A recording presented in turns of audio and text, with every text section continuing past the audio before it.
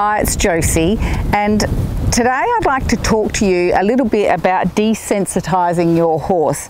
Somebody in my Basic Horse Training Academy told me that they have a horse that is scared of the whip, and I do use a whip as a tool, and it's a very valuable tool for me.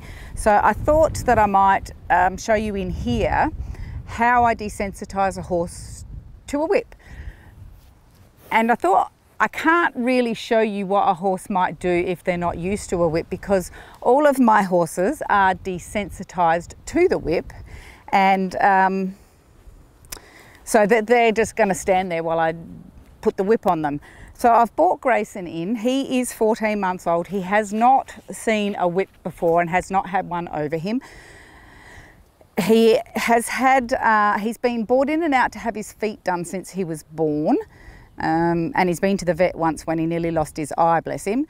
But other than that, he has not had a lot of handling. He's in at the moment having his yearling work, and I'm filming all of that for the academy and showing my members how I work on a completely green, untrained horse. So I thought he may be a good one to show you, because we may get a reaction that you might get to the whip.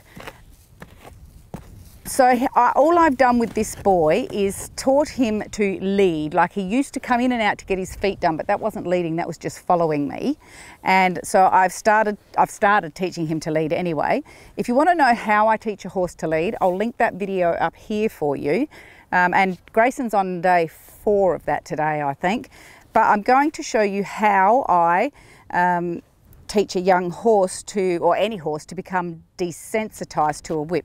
Now, when you do this, it's not flooding, the old term. I'm not going to go into that here, but that's basically where the horse has no say in what's happening to it, and they just become inundated with what you're doing, and then they shut down. I watch my horses when I do this, and I try to pick up their smallest cue that tells me they're a little bit nervous about what I'm doing, and then I try and deal with that from there. You can see that he is a typical young horse, and a colt particularly. He's very chewy on the rope, and it doesn't bother me that he chews the rope as long as he doesn't chew me. And you will also see that he doesn't have a lot of understanding of what he needs to do. So he may move around. I've done a tiny bit of groundwork with him, but not a lot.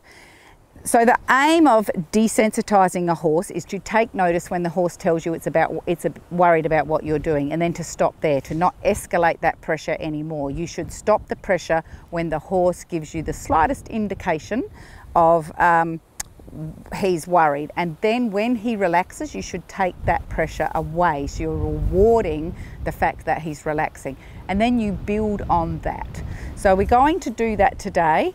I'm not quite sure how this is going to pan out, so we're just going to see. So I have a whip here, and I promise you he's been patted all over by me, but he's not been patted all over by a whip. So there are 3 things that a horse will normally react to and have a fright from, and they are noise, touch, and movement.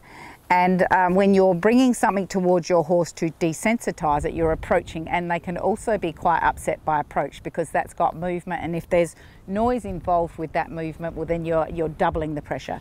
So what I'm going to do is I'm just going to I'll just turn him around here, and I'll try to bring the whip up and touch him, and whatever reaction he gives me, and we will deal with. So I'm standing far enough away from him, and in the leading lesson I've given him, he's learnt that he needs to stay out of my space. So if he has a little spook, he's going to go that way and not over the top of me.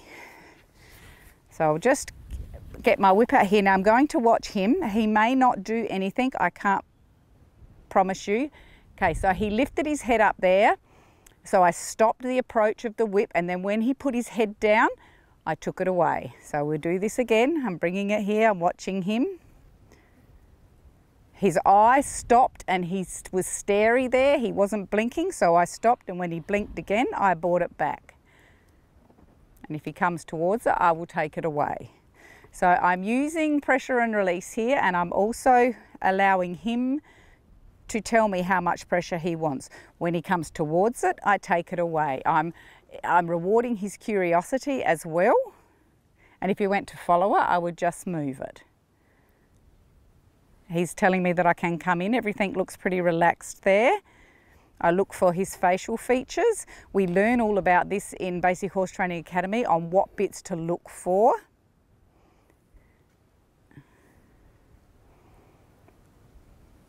He's stopped blinking. He's a bit starey. He's blinked again, so I took it away. And this takes as long as it takes, guys.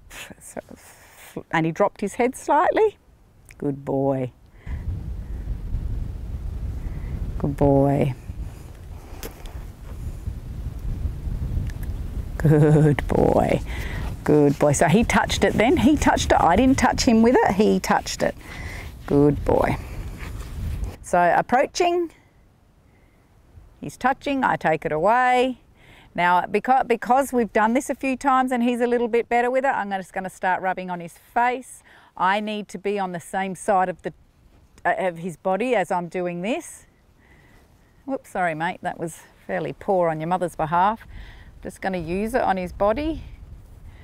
Rub him. You can see he's got a little bit of tension there. If you know the signs, you can see them. I'm just waiting. He's actually enjoying that. Just waiting a bit. He's a colt. I don't want him chewing on it. I'm going to take it away there because he just showed a very small sign of relaxation. Good boy. I'm going to come back in here, start here, move down his body, and just keep myself on the same side as my tool. Rub him all over. Now if he was to move now, I would keep this wherever I had it on him, here we go, and wait until he stops, all feet, and take it away. Because the aim of this is to have him stand nice and still whilst I can get my whip all over him. All right, so coming back up here.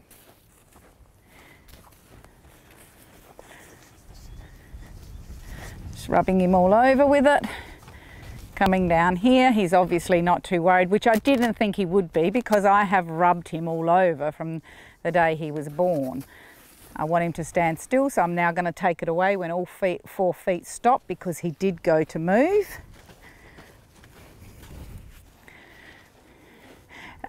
Just a quick tip, use a nice stiff whip. You don't want a whippy dressage whip because you could accidentally tickle him with it, and it's not the aim of tickling him. Now the horses are going to be very good on the big meaty parts of their body. When you move down to the thinner bits, they might, if he was to sort of lift his foot up here, I would try to keep the whip on his foot, and when he put it down I would take it away. So you always have to keep in mind what your end game is, and my end game is to be able to put this all over him with him standing nice and still, and that includes all over him. So a very good place to actually handle sheaths and udders and ticklish bits here. This bit's ticklish on a horse, you should be able to get in and rub around there. Yeah, he's just being very, very good. And up here I can get in and tickle his sheath, or not tickle it, that's not what I want to do, touch it, sorry. And he wouldn't bother anyway because I have handled him as a young foal all over.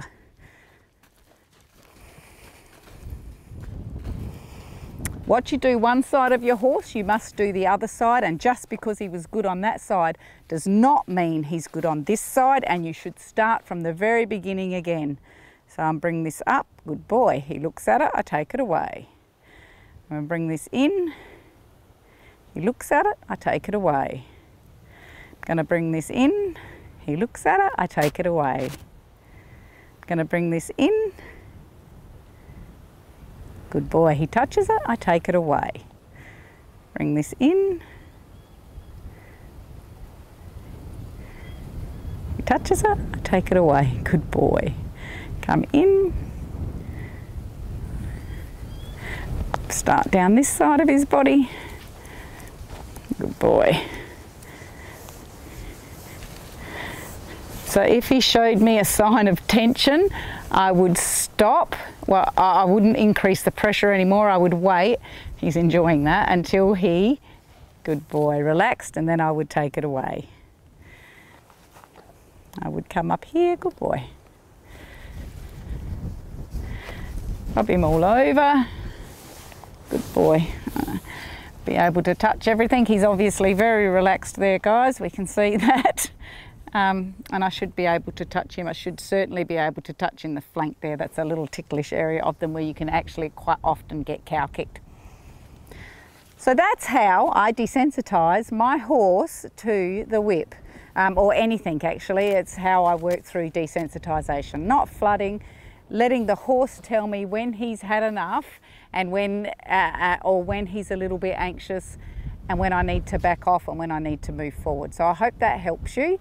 And if you're interested in finding out what we do in Basic Horse Training Academy, don't forget, look in the description of the video. There's a link there where I'll actually take you through and show you what we do. Thanks for watching.